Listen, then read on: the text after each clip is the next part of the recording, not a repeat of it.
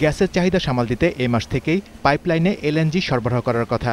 আমদানি করা এলএনজি ব্যয়বহুল হওয়ায় দাম সমন্বয়ের কথা বলে আসছিল সরকার, আর সে কারণেই গণশুনানি করছে বিইআরসি।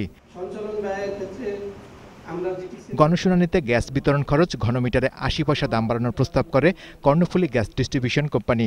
প্রতি ঘনমিটার গ্যাসের বিতরণ মার্জিন ১.০৫ টাকায় নির্ধারণের বিষয়টি কমিশনের সদয় বিবেচনার জন্য সবিনয়ে উপস্থাপন করা হয়। তবে এনার্জি রেগুলেটরি কমিশনের পুনর্মূল্যায়ন কমিটি বলছে দাম বাড়ানোর প্রস্তাব অযৌক্তিক। 0.25% হতে পারে। একই মত জ্বালানি বিশেষজ্ঞদের। বিতরণ ব্যয় 23 পয়সার মধ্যে সীমাবদ্ধ। এনার্জি রেগুলেটরি কমিশন বলছে সবকিছু যাচাই বাছাইয়ের পর গ্যাস বিতরণে দামের বিষয়টি চূড়ান্ত করবেন তারা। সবগুলো মূল্যায়ন করে কমিশন আশা করি একটা সঠিক সিদ্ধান্তে উপনীত হতে সক্ষম হবে। শাহরিয়ার ইমন, ২১ টেলিভিশন, ঢাকা। গ্যাস ডিস্ট্রিবিউশন কোম্পানির উপরে শুনানি।